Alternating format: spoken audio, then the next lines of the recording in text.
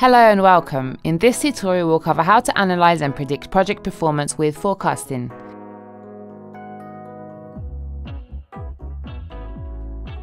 First of all, you need to create a project and track time on it.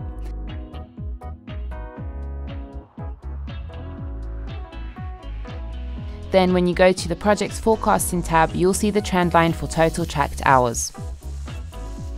You can see that on some days it remains steady and on some it rises, meaning in that period there was some significant activity. Hover over the line to see all the tracked hours up to a particular day. You can switch to a different period like previous week or month here. And you can choose week here to see data grouped by week instead of day.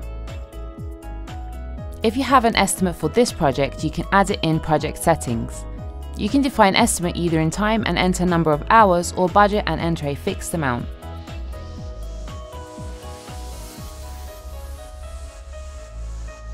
Then in the status tab you'll see overall progress, and in the forecast tab you'll see a line for the estimate so you can visualize how close you are to it day by day.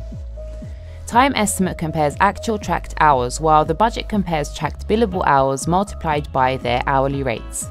When you hover over the chart, now you can also see remaining time for a particular day. Let's now cover how you can predict future performance. First, you'll need to head over to the schedule page, create a few future assignments for the project and publish them. When you go to the forecast tab, you'll see the scheduled line in parallel with the completed one.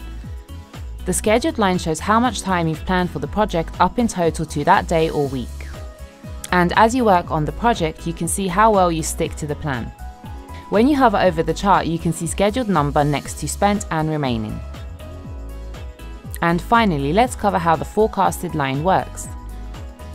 The completed line shows you track time until today, but if you have scheduled hours in the future, the completed line will continue into the forecasted line.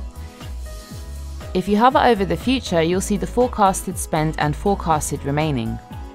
The forecasted line is calculated by summing up all the track time so far and adding scheduled hours on top. So, for example, you can see that we scheduled the right amount of hours to fill the time estimate.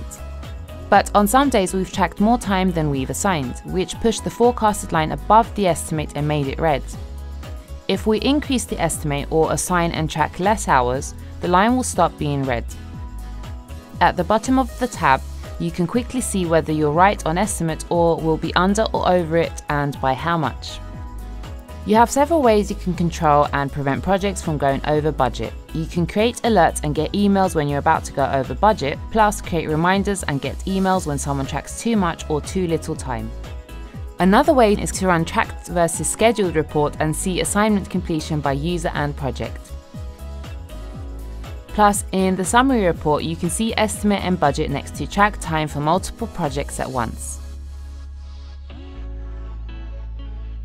Be sure to check out our other videos to learn more scheduling and tracking project progress.